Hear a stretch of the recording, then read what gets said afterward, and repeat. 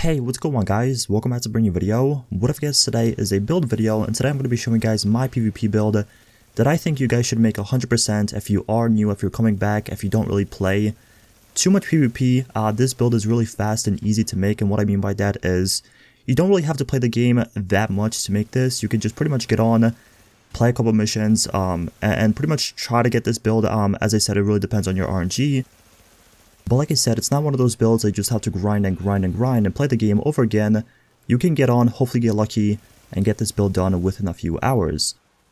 Also, keep in mind you can use this with classified versions, you can use this with a Ninja backpack, or you could just use this with regular gear. Obviously, the classified is going to be a little bit better, especially for PvP. But again, if you just want a good PvP build, this one is for you. So without further ado, what I'm talking about is this. Now yes, this is a 3-piece Banshee, 2-piece Predator's Mark, and 1-piece Ninja backpack build. This is actually a build I've been using forever. When this patch came out, this was actually the build I kind of predicted was going to be really good.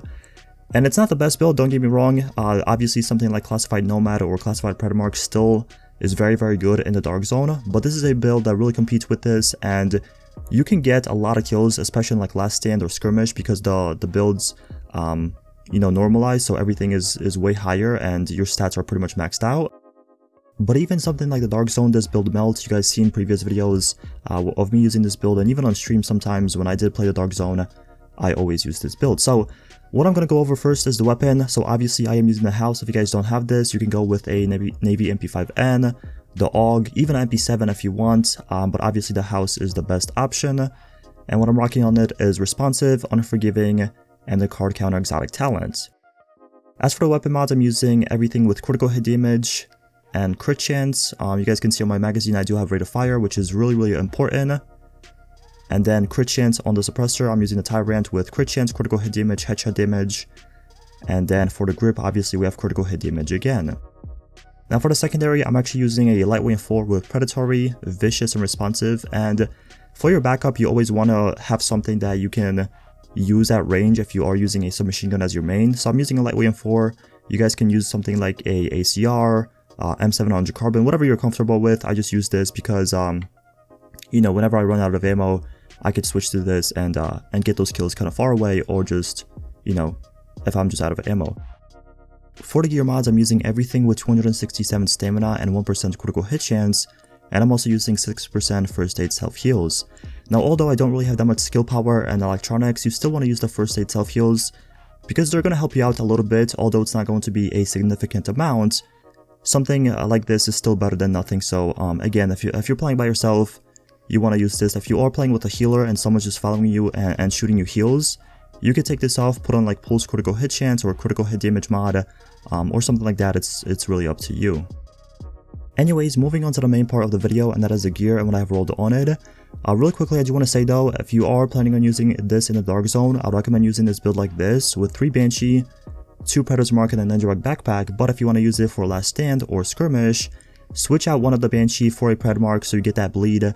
Again, 4 Banshee is not going to be really useful in Last Stand or Skirmish, so change that out. But again, if you want to use this for the Dark Zone, just use the build like this.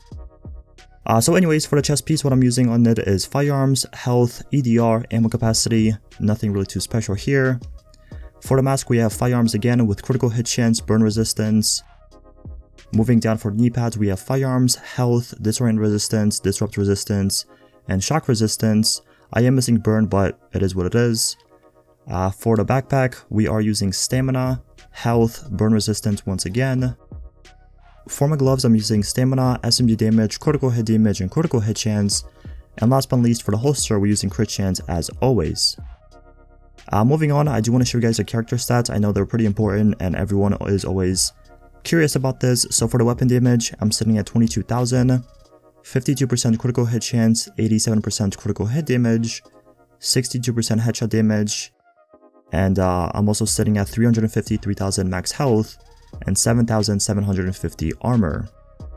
The one thing I do want to say about this build, it is fully optimized with like the major attributes and minor attributes, and also the stat rolls. The armor rolls are not fully optimized, as you guys can see, but besides that, everything is optimized, so my stats might look a little bit better than yours, but I just kind of spent the Division Tech and a lot of credits into this build, so that's why it looks like this.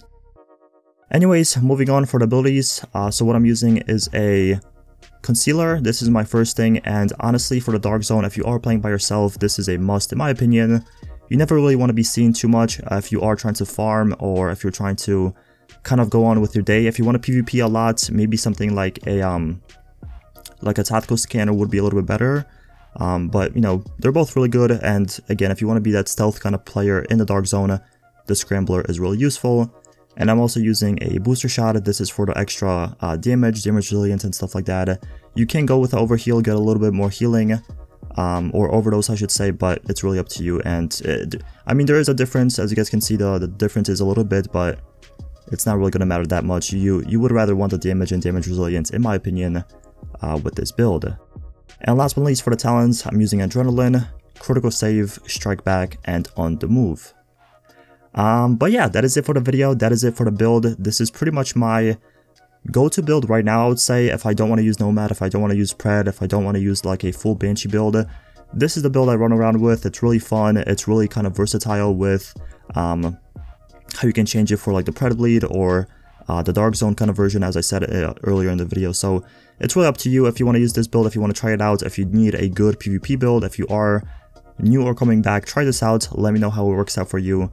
As I said, I personally like it a lot, and it does wonders for me in the game. But once again, that's it for the video. Thank you so much for watching. If you have any questions, let me know in the comment section below.